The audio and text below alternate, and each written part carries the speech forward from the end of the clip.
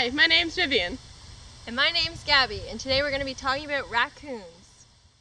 The raccoon, also known as the masked bandit, is considered a curious and feisty mammal commonly found in the Rondeau campgrounds.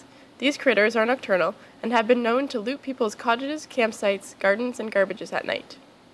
The raccoon can be found in the southern parts of Canada and throughout most of Ontario, and are also found throughout most of the United States and Mexico. Raccoons make dens in wooded areas, especially along streams or near lakes where large hollow trees are present. They more and more are becoming a part of the urban wildlife scene and live where human habitation is high. Raccoons are increasingly using human-made materials in sites, such as underneath abandoned buildings or under discarded construction materials in rougher terrain. The raccoon can be best identified by its long fur of blackish-gray color, its black bandit mask over its eyes, its ringed tail, and its lumbering walk. Raccoons may reach lengths of 65 to 96 centimeters and weigh up to 12 to 36 pounds. Like bears and humans, raccoons walk on their heels and therefore have a larger-looking track than in comparison to their actual body size. Raccoons can also produce a wide range of vocalizations, including purring, growling, snarling, screaming, hissing, trilling, and whimpering. These cute animals are most often docile unless cornered and threatened.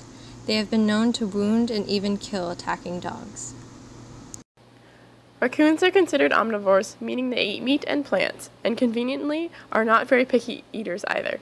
Raccoons eat a large variety of foods, including nuts, berries, fruits, grains, insects, crayfish, frogs, young birds, rodents, and bird eggs.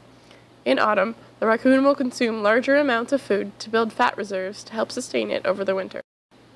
You may also find a raccoon dunking their food in water before eating it, which is one habit they are well known for.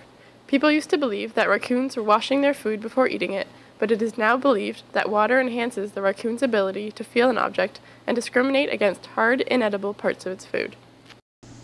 Raccoons are primarily nocturnal, but can occasionally be seen during the day.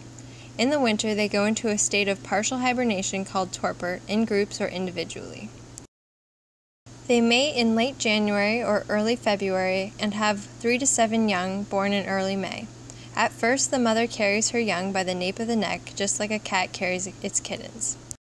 The young go out to forage food with their moms after about 2 months. Sometimes the young disperse in autumn, while some remain until the mother forces them out to make room for her next litter.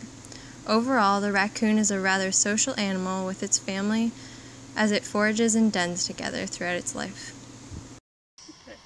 Thanks for joining us today. And remember, to get passionate, Get involved, and enjoy nature's little bandits.